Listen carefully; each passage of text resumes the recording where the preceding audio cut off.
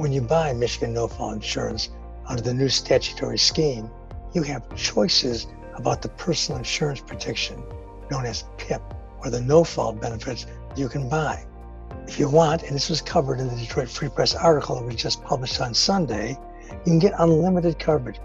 Absolutely the way to go. It's what we've had all along. It's what you want. It's what protects you and protects others who drive in your car, ride in your car, whatever they're doing.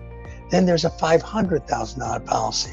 Now that sounds like a lot, but out of that, it's possible you may have to pay for the other motor vehicle and the accident victims in that vehicle in case they run out of insurance because they cheap it out. Then there's a $250,000 limit. Well, that's half as good as $500 and better than what you could get.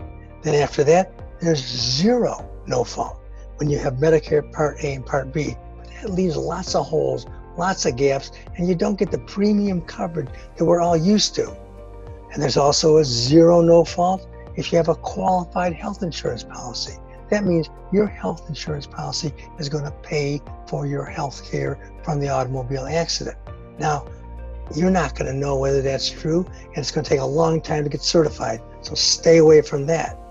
Then we've got also the Medicaid option, which means if you're on Medicaid and you prove that you can't afford getting good insurance because you require Medicaid, then you can get a $50,000 coverage.